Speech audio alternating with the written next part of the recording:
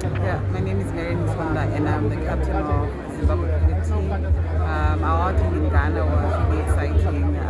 We won gold, and obviously some games were challenging more than others. And I think for us, us being there for the first time, cricket being a sport that's been added to maybe the Olympics in a couple of years, really hopeful that going to grow our game in the country.